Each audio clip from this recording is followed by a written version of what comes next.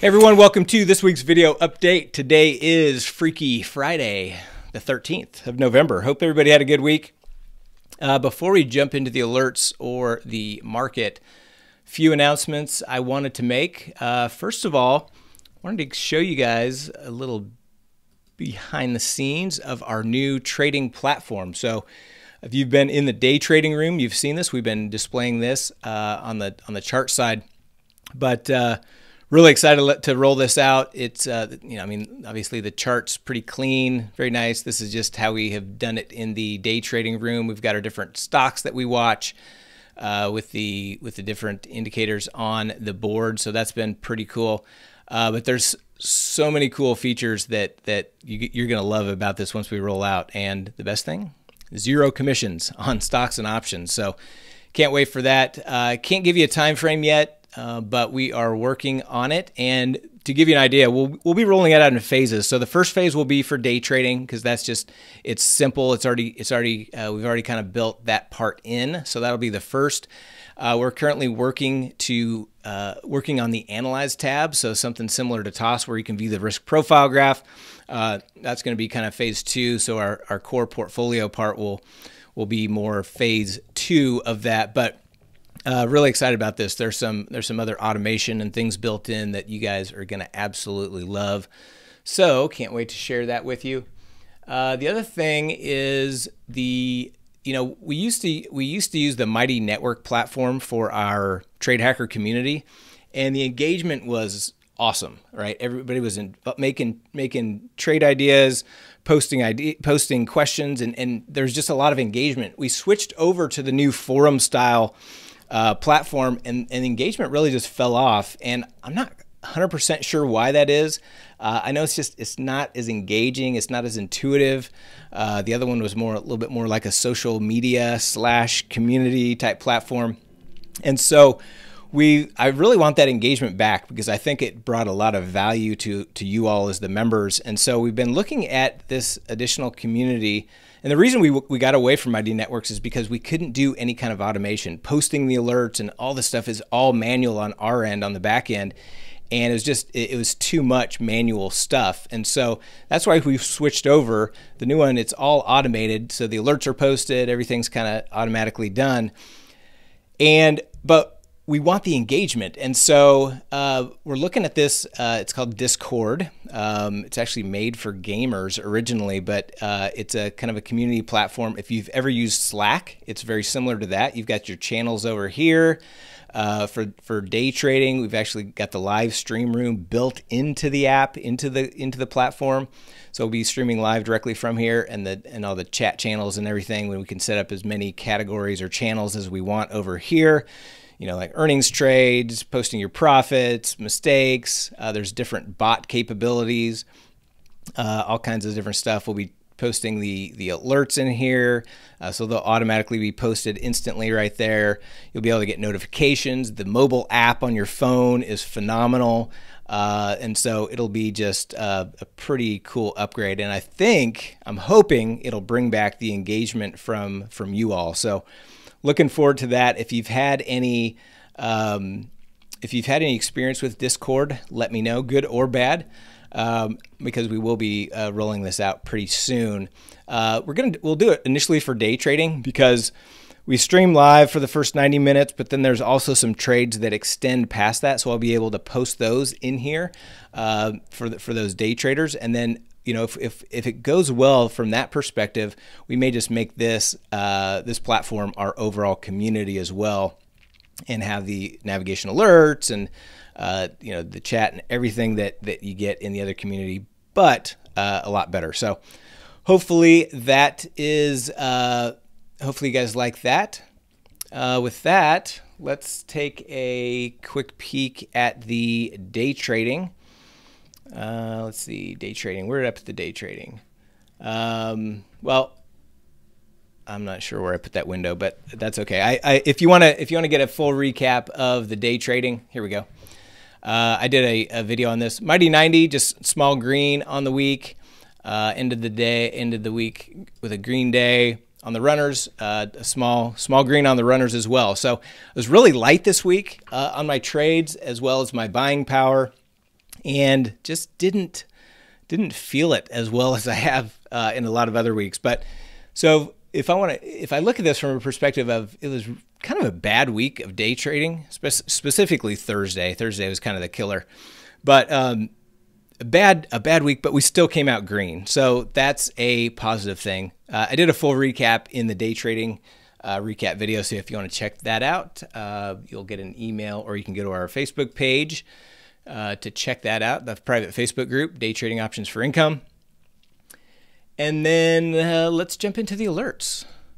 So starting on Monday the 9th, actually, before we do that, let's take a look at the market. So after the election, this market has just been on an absolute tear to the upside. I thought we were going to be hitting new all-time highs. We certainly did that in a very quick fashion. And in that instance of the market going up crazy and the uncertainty going out of the market, the volatility has just absolutely gotten crushed. If you look at VIX futures, they were at 36. Now they're at 23 just a couple weeks later. So we've held off on doing a lot of new positions. So we're a little bit light on our overall positions by intent. Because this was kind of the assumption that after the uncertainty went away, that volatility would just get crushed. Now, I didn't think it would get crushed this much, this quick, but that's one of the reasons we've held off on adding a lot of new positions here recently, because we want the volatility to kind of base out and maybe pop back up to start selling some premium and doing some other things. We'll continue to do more iron ducks. We may add in a little bit more directional trades. And the other announcement I was going to make is our new Vertigo strategy. So that class is coming out on December 17th, 4 p.m. Central. Mark your calendars. December 17th at 4 p.m. Central.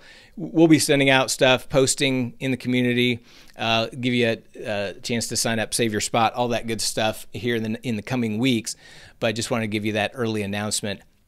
And that Vertigo strategy, I've been trading the living crap out of it. It is phenomenal, both on stocks, on indices. I've been trading it for overnight earnings trades. It's been phenomenal.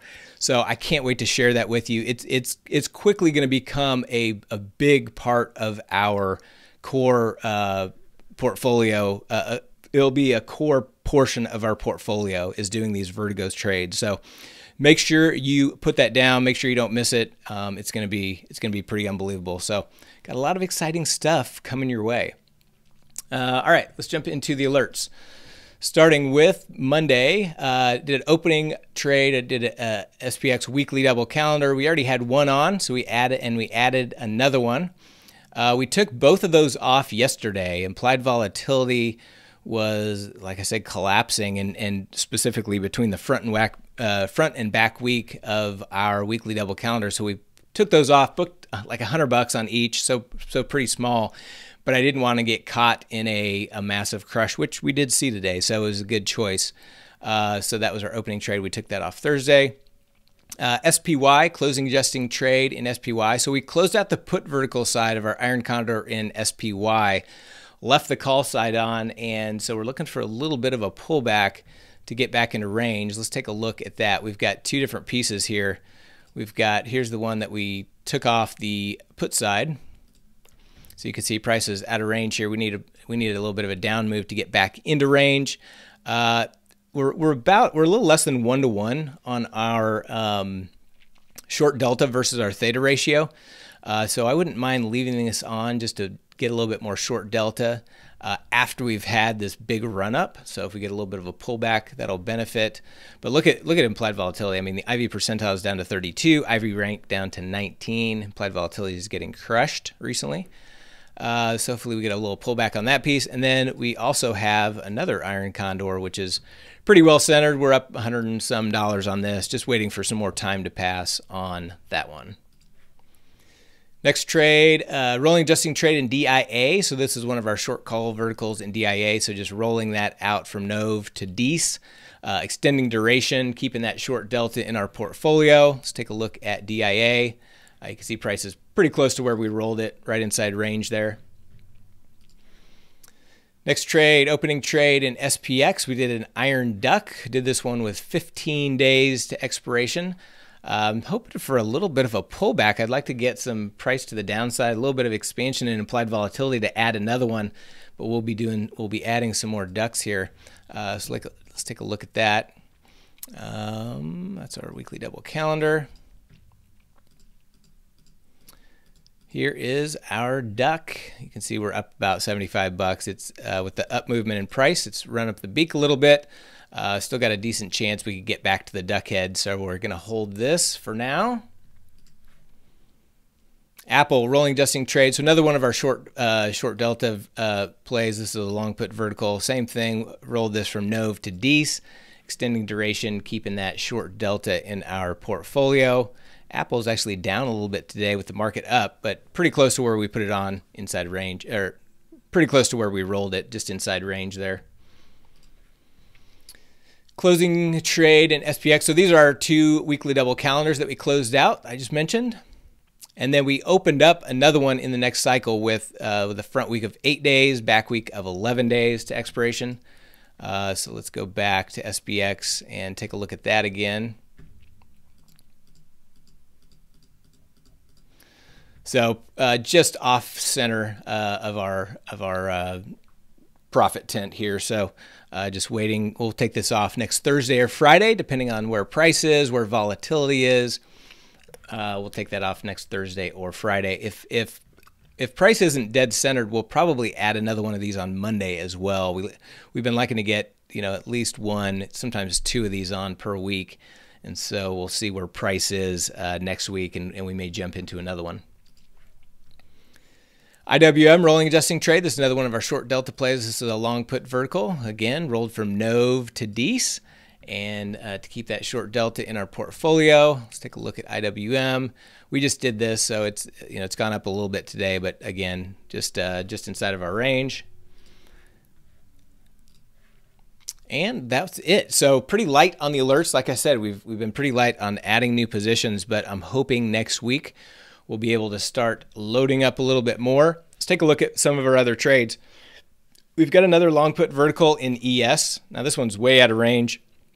Oops. This one's way out of range, and so we're just holding it. We'll roll it next week. Just hoping for a little bit of a bounce back down to the downside before we do that. Natty Gas, we've got a nice profit in here since we rolled this one up about 900 bucks since our last roll. One more roll and we should be back to profits in our Nat Gas trade. We battled a huge move in Nat Gas, and so we've just been rolling, adjusting, staying mechanical, and battled our way almost back to profitability in that one. Same thing with ZB in bonds.